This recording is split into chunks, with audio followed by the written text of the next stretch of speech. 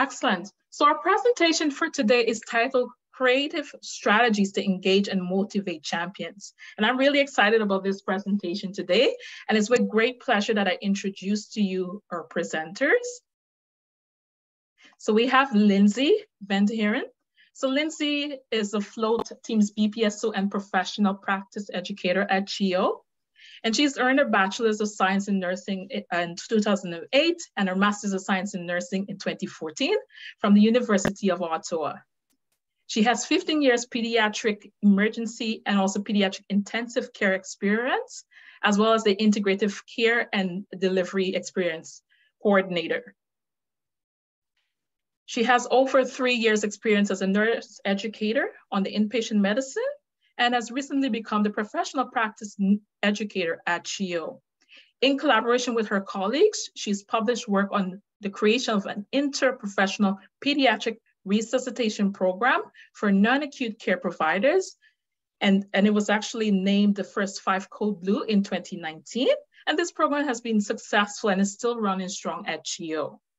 We also have Lorraine Van Musteren. She's been the nurse educator at CHEO since 2019. And Lorraine is graduated from the University of Western Ontario. And she's also completed her BSc program in 2008. And she's been working at CHEO since that time, spending the majority of her career in the area of hematology, oncology, and nephrology. She's also been involved with many change initiatives and research projects and have been leading CHEO's BPSO journey since 2019. Now as an educator and she's now an educator for the Integrative Care Delivery Department. She's leading the development of CHEO's Center of Excellence for Pediatric Home and Community Care. And I'm so excited to welcome to you both Lindsay and Lorraine.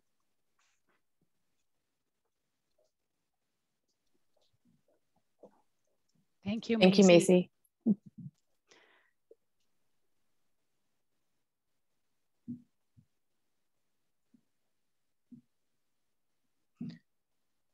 So I'll introduce you to our organization. So we are at CHEO, which is the Children's Hospital of Eastern Ontario.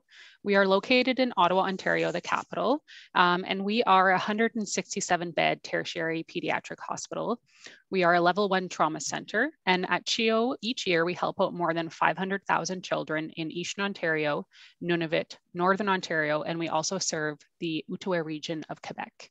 CHEO is a global leader in pediatric healthcare and research, and we are dedicated to the best life for every child and youth. We have been in our BPSO pre-designation status since 2019. At CHEO, we have more than 3,200 doctors, nurses, and other specialized allied health professionals. We have over 250 researchers, 700 volunteers, and we are a teaching hospital. So we have 2,300 trainees that come through our hospital each year in medicine, nursing, and other health professions. Every year at CHEO, we have more than 6,700 admissions. We perform more than 7,700 surgeries, and our little emergency department serves more than 75,000 visits each year. And we also have over 180,000 visits to our outpatient clinics here at CHEO each year. Thanks, Lindsay. So this is the list of the 5 best practice guidelines that CHEO is currently implementing as part of our pre-designation for BPSO. These guidelines were chosen based on work that was already happening within our organization and also on organizational goals that follow CHEO's strategic direction. So for example, the asthma best practice guideline, CHEO has a well-established asthma program, but implementing this best practice guideline and its recommendations helps us to strengthen our existing program. Also, another example is the breastfeeding guidelines. So we know that a huge gap exists at CHEO with the lack of lactation support for our babies and families.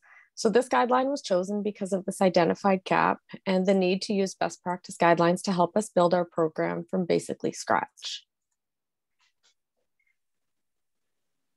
We were originally aligned to start our BPSO journey with cohort 6, but we had to push the start date as we went live with EPIC, which is our electronic health record. So we officially started in September of 2019. Our BPG team leads were identified and assigned to each group. Gap analysis were completed for each of the guidelines. Stakeholders were being identified. We initiated BPG working groups and we started to build our implementation plans. Our hospital-wide supported BPSO launch was originally planned for Nurses Week 2020, which the WHO had dubbed as the Year of the Nurse. So we were really excited about this. This was going to be a really exciting week. We wanted to celebrate our nurses at CHEO and start to build excitement for all the amazing things that we could accomplish with our BPSO work. Unfortunately, planning was halted due to the COVID-19 public health emergency that was announced early in the new year 2020. So with the declaration of the pandemic on March 11th, 2020, we were forced to adapt to a less familiar way of project implementation. So there were gathering restrictions and limitations to working on site. CHEONet, which is our internal website, was prioritized for COVID-19 information sharing. Staff were experiencing email and information overload. Things were happening and changing so quickly. Staff were quickly skimming and deleting emails that didn't seem like a priority at the time, which included a lot of our BPSO notifications. Many staff were redeployed both inside and outside of CHEO, which, as many of you know, causes a lot of stress and anxiety. Staff were exhausted and were very resistant to change. So we had to adapt to staff working remotely and the requirement to meet virtually. We had to find ways to connect to our champions and to continue BPSO activities in the hospital without losing too much momentum. We had to identify creative ways to reach people and launch our BPSO work. And we had to look for new ways to engage and recruit additional champions. So we reached out to our CHEO's communications team to help us make a video similar to one that was shared with us from MOL4 BPSO. The response we got was, here's some tools. We have limited ability to support you on this request, which was completely understandable. You basically need to do it yourself. So we watched some tutorials, we played around with templates, and we found some dedicated time to create a BPSO launch video that we were able to share with our CHEO staff. So this is the video that we created to share with staff about CHEO's BPSO pre-designation. It was shared on CHEONet, which again is our internal website, through emails, during Nursing Advisory Council meetings, and at BPSO steering committee meetings, which were held with our management and leadership teams. And ultimately it was and has been still shared to raise awareness of BPSO and what this means for us at CHEO. So we're just going to go ahead and play the video now.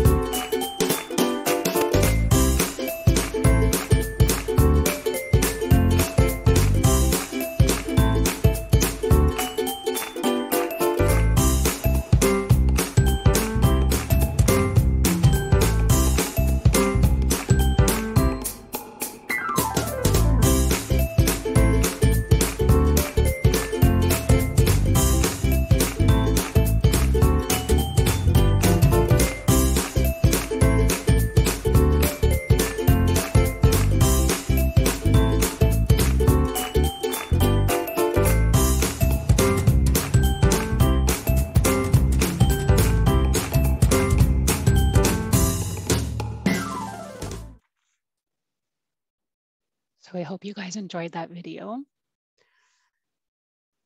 So without even realizing it or before it was published, we actually, upon reflection and building this presentation, realized that we were actually using principles of the social movement action framework, which is featured in the RNAO's Leading Change Toolkit. And CHEO, when we're looking at how we used the social movement action framework, we really focused on the value of change. So looking at the change and was it necessary in our institution, and looking at the value of change as one of the preconditions for a social movement. The social movement action framework reflects how social movements are values driven by a desire to advance common goals. This was our key focus and factor in leveraging BPSO work here at CHEO, along with ultimately patient safety. An example of a social movement that was fueled here at CHIO by a lot of social movement group was in relation to our breastfeeding best practice guideline. And so we did have some pilot program with the lactation consultants run here at CHIO, and we actually had an overwhelming amount of support from the community. There was a moms group on Facebook that was really, really active in creating advocacy and showing the importance of the breastfeeding pilot program here at CHIO. So in this case, the community, the staff, and the patients viewed change as valued and necessary. They created a social movement, they made a collective action plan, and they developed public visibility. The breastfeeding, breast practice leads here at CHIO also partnered, and with some of the families as well, partnered with the Champlain Maternal Newborn Resource Program, which is the CMNRP program located here in Ottawa, to support the implementation of the best practice guideline as well.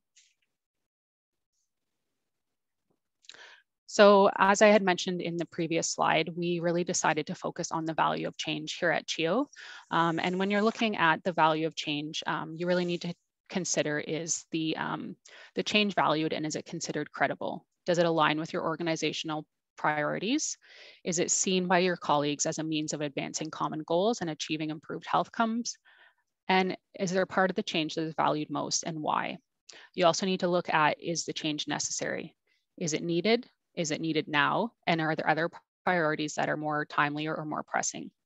Here at CHIO, a lot of our BPSO work aligns with our organizational policies and also our goals, as well as our strategic direction. So currently our strategic direction here at CHIO focuses on safety first, improvements made, partners in health, faster access, and wise resourcing, and inspiring workplace.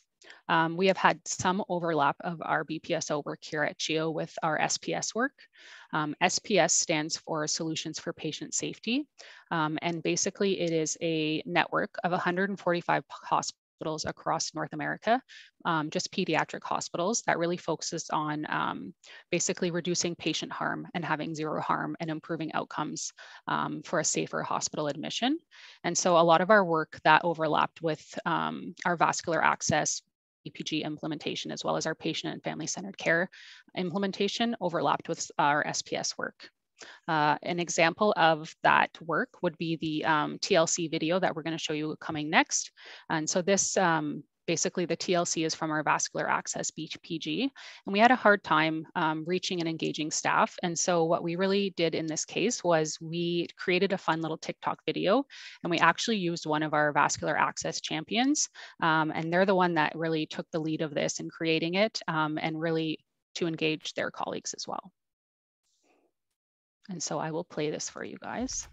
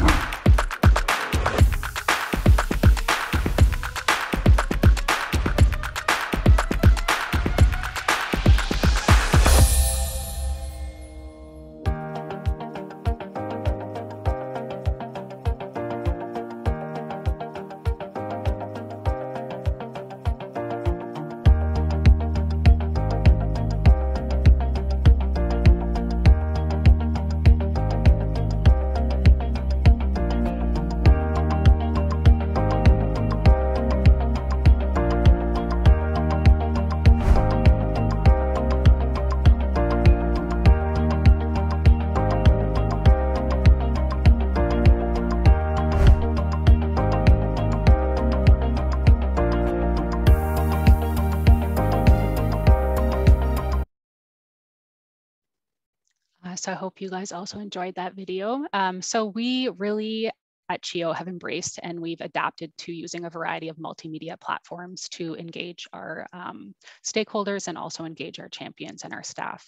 I'm not going to read all of the quotes that are on this slide, but really what we have found from doing some literature research and preparing for this presentation and when we're building our videos is that it is becoming more and more common to use social media in healthcare for a variety of reasons, from quality improvement projects to celebrating and sharing achievements of your team, and also to engage staff and also create more attention towards whatever project you want that you're working on. And so as you can see, it's proof from the literature that the support for social media use in healthcare education is supported and it's happening more often.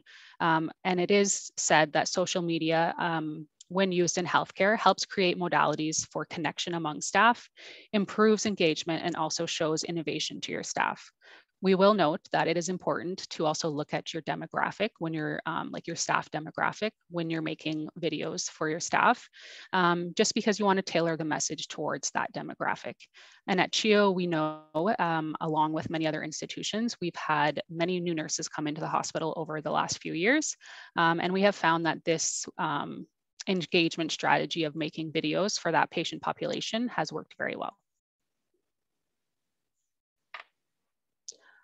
So from creating these videos and working on some of this BPSO work, Lorraine and I have had to delve into the world of social media and really figure out what's the best timeline for videos, how long they should be. And so this is just some general rules that we'll share with you guys.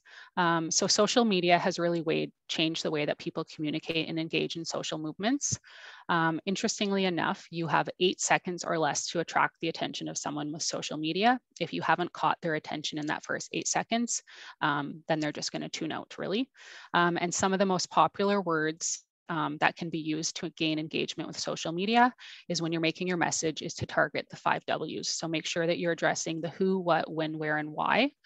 We also have found that it is best to keep videos around 1 to 2 minutes, and that is the optimal time to basically maintain viewer engagement and attention. So in 2021, we planned our first CHIO Champions Day.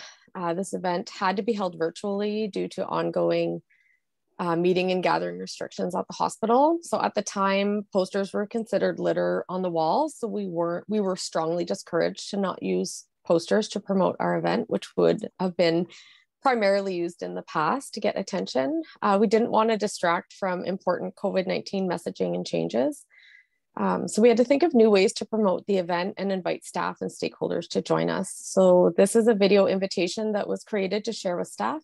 It was delivered via emails and it was shared with the help of our nurse educator and management teams at CHIO. And as a result of sharing, we had a lot of interest in our first Champions Day, and we were able to successfully attract more champions to join our BPG working groups. So we'll share this one with you also.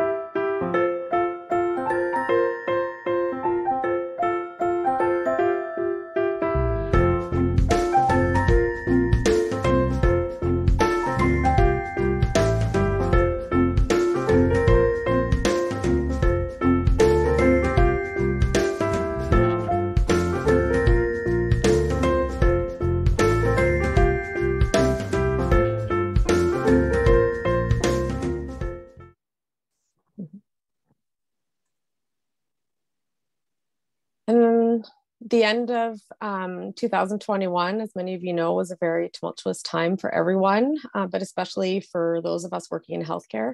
Staff were really tired. The environment was heavy and change was not being well received, at all. So we wanted to celebrate the great work that had been accomplished by our best practice guideline teams and champions at CHIO. We decided to create another video to celebrate the work of our champions and our best practice guideline working groups, and also take the opportunity to share a holiday greeting with the hospital from the BPSO team.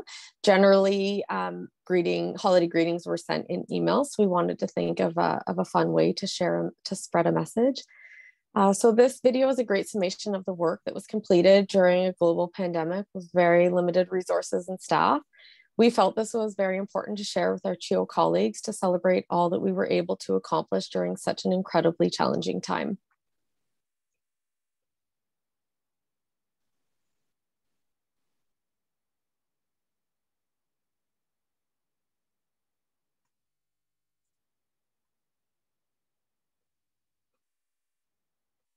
We'll give it a second. If it doesn't work, we can move forward.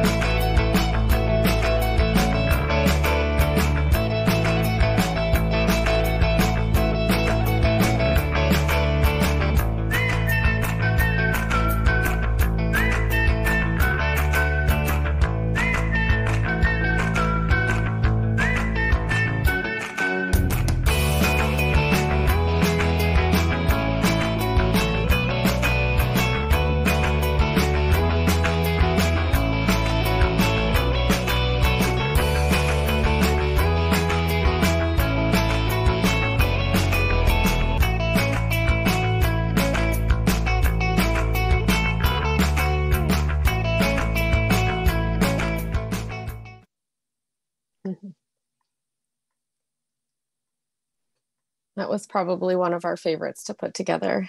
So there are a lot of different options when it comes to tools for multimedia development and social media use.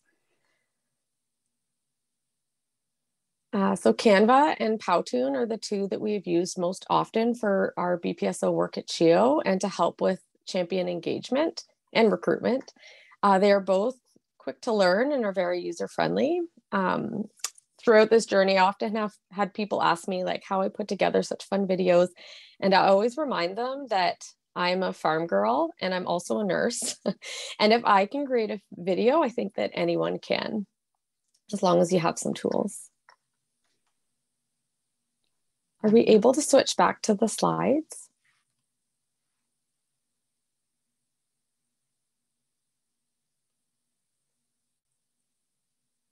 There we go.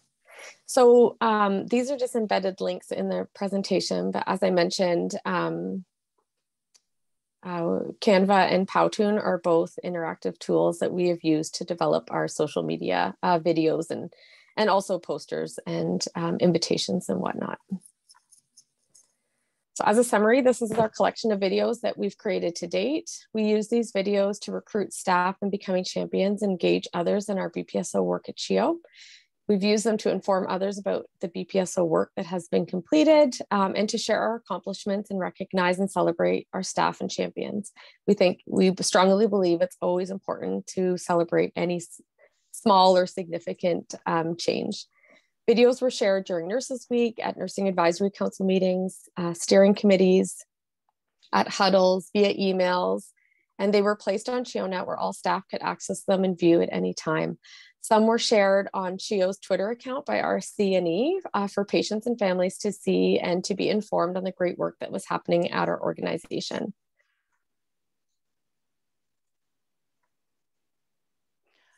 So some other engaging strategies that we've used here at CHEO to engage champions is we've been doing some, running some competitions between units and groups to see who can get the most champions signed up or who can do the most BPSO work. So we've had competitions between our nurse educator group and our nurses advisory council, also between the inpatient surgery unit nurse and the medicine nurses. We've also been offering incentives for staff who become champions. So right now over the summer, I've been using some leftover gift cards from Nurses Week. And basically anyone who becomes a champion over the summer has a chance to have their name entered in a draw to win a gift card to various things if they become a champion by September 1st. Lorraine and I have also ensured that we maintain a visible presence here in the hospital. So over the summer, we've been going to the various units and making sure that we've been doing huddles at the units. So quick huddles on basically what is BPSO, what can I do to become a champion, what work has been done by BPSO here at CHEO already. We've also found it's been important to spotlight our champions. So you can see in the poster here in the bottom corner, that's one of the posters that we made on Canva to spotlight some of our BPSO champions throughout the hospital. And we've gone to the units that the people work at, posted them up there. We've also posted them throughout the hospital on our RNAO board outside of the cafeteria. And we've also made sure people know who their champions are. And so the top poster that says BPSO champions, who are they? We've gone throughout the hospital, posted them everywhere so that people know who the champions are and who they can go to ask questions. And we also have found through our use of technology that we had found it very useful to include QR codes. So as you can see, the Spotlight Champion poster has a QR code on it. And so that QR code for that poster actually links them to our internal BPSO site here at CHEO, where they can go get more resources, learn some more information, know who to contact. And we just find that having QR codes accessible for staff seems to be really helpful because it has them basically less time searching through our internal system, and that just basically gets them the information that they want now. Here is a summation of our current successes for 2022 at the moment. At the moment, we at CHEO have 11% of our nursing staff designated as champions. We are currently trying to meet that target of 15 for our deliverable to become a designated status. We have recently posted 2 permanent part-time positions for 0.6 lactation consultants at CHEO. We recently launched Comfort Care Phase 2 in our emergency department this past July, and that will be moving out throughout the rest of the hospital in the coming months. We've created and launched a PIV pamphlet for families and put posters throughout the hospital with accessible QR codes so families can access information on how to care for their child with a peripheral IV, and it encompasses the concepts of the TLC for IV safety. We've implemented daily line necessity review for PIVs into our EPIC charting system, and as well as our roundings with the medical teams and nurses. We've implemented non-pharmacological pain intervention documentation into EPIC.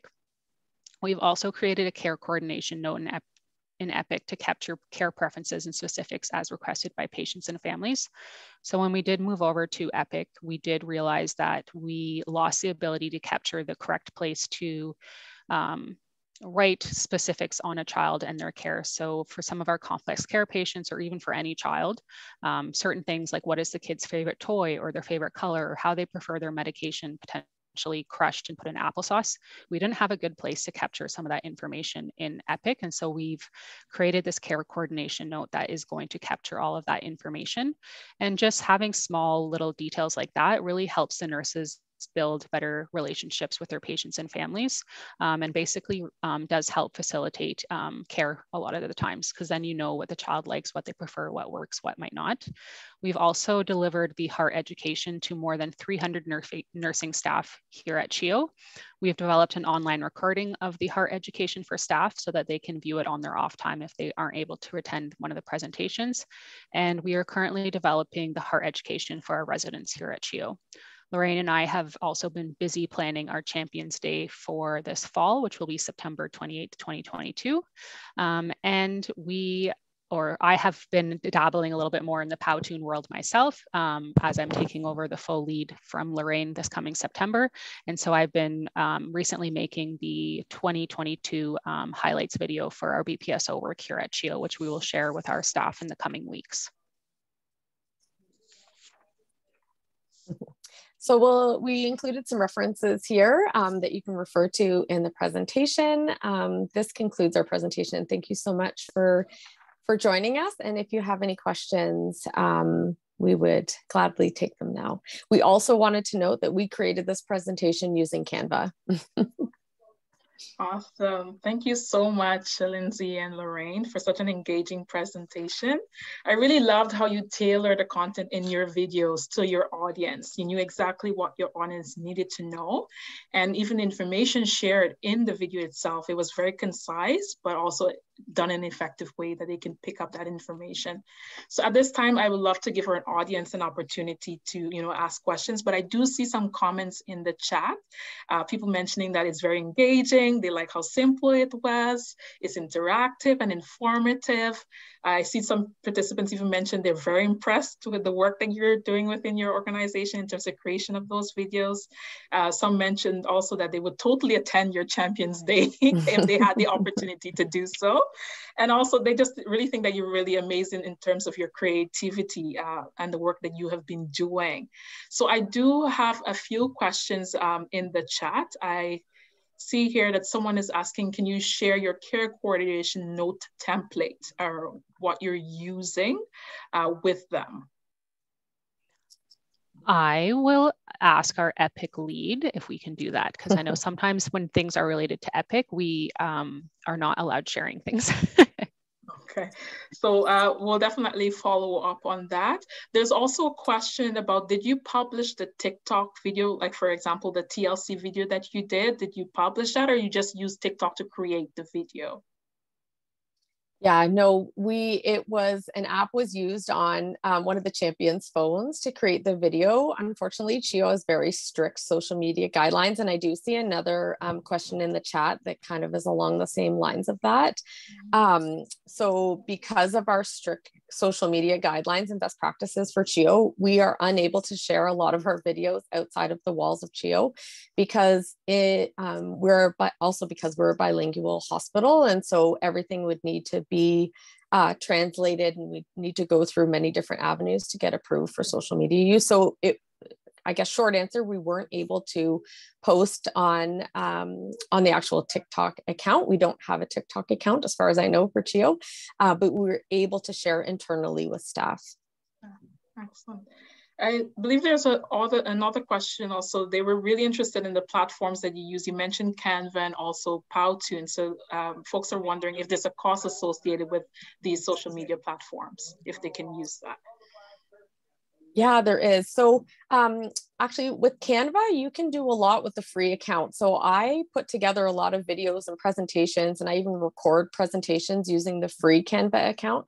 But if you want some of the extra added interactive tools, such as like the slide right now that keeps on repeating and, kind of flashing things or twinkling things to get people's attention, then you do need to upgrade to a paid account.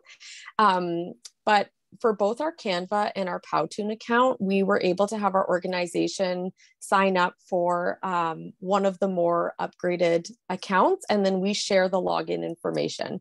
So I know for Powtoon, we have not the basic because we wanted the level above. So we do have a paid account, which allows us to remove the Powtoon watermark when we create our videos. And I think we have something like 60 downloads a year, and really we don't download 60 videos a year. So that works for our organization. And I think it would just depend on how many people you have that would be using it, or how many times how often you think you would be using the platforms. But you can also go to both websites, and there's opportunity to you can input how many staff you think would be using it, and it'll give you an idea of what the cost would be. But like I said, Canva does have a free account that is very user friendly. And I do use that a lot.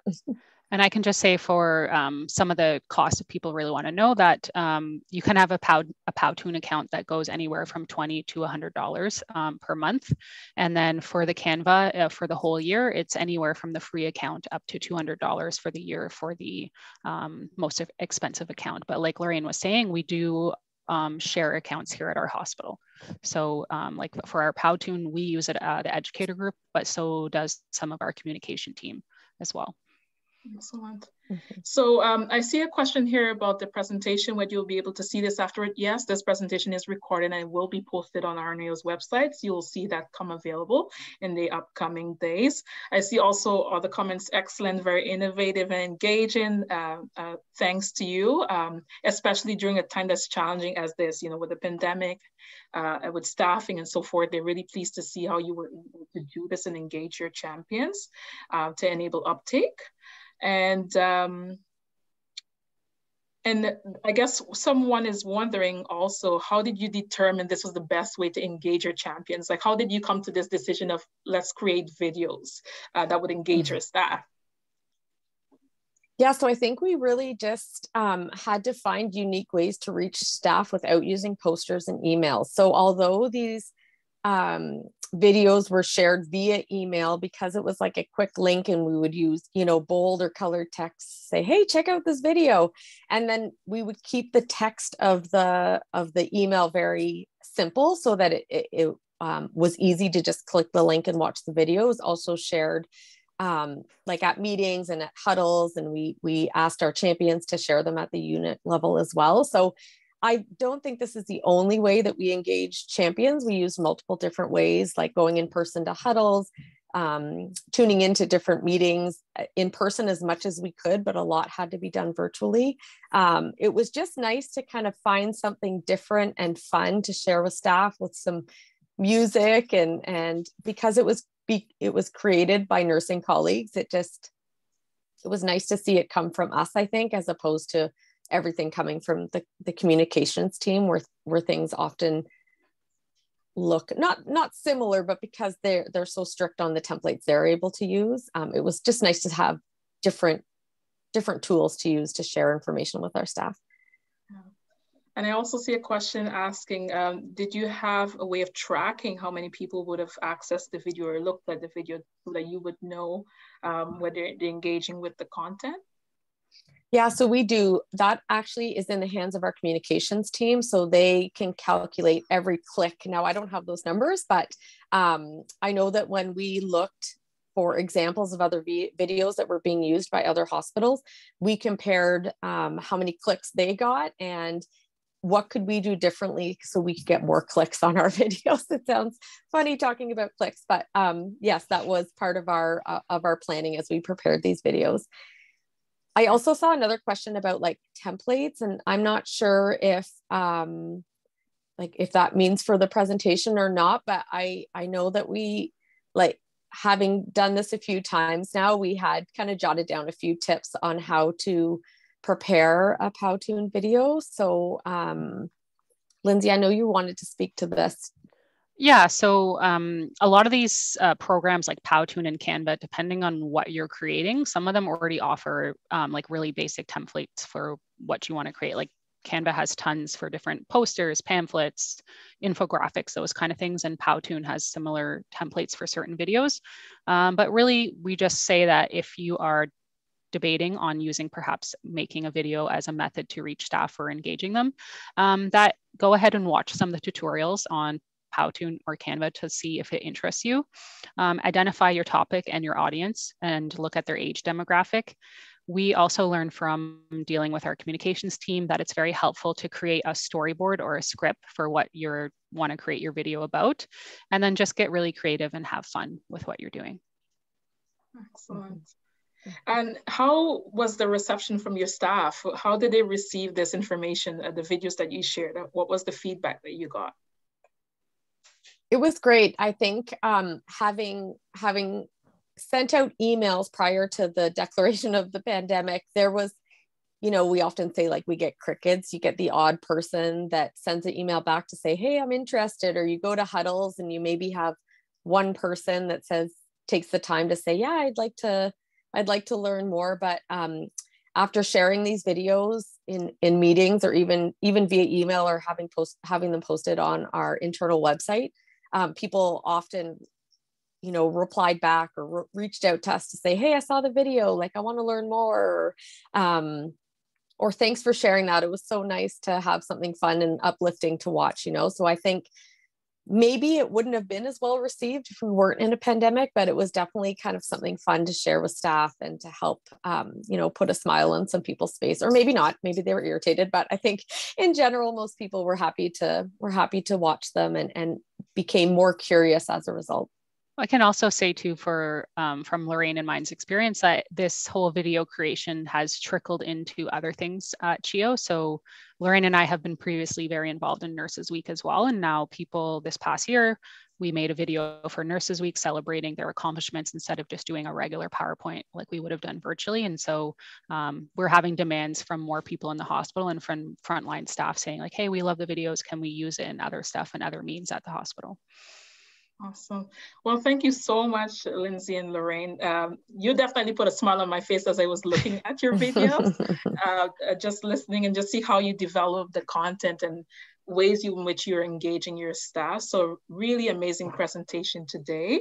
So as we prepare to wrap up this session for today, I would like to thank everyone for taking the time out to join us as part of this monthly webinar that we host. For those of you who are participating in this webinar, you'll soon receive an evaluation link for today's presentation. After you've done the evaluation, you will receive your certificate of attendance. In addition, please let us know if you have any suggested topics that you would like us to address or to talk about. And lastly, I would like to just share that this work is funded by the Government of Ontario. Once again, I just want to thank everyone who have joined us today, who've been with us today. Thank you so much for being part of this presentation. And we hope you really enjoyed it and look forward to seeing you at the next information sharing webinar. Thank you, everyone. Thank you. Thank you so much.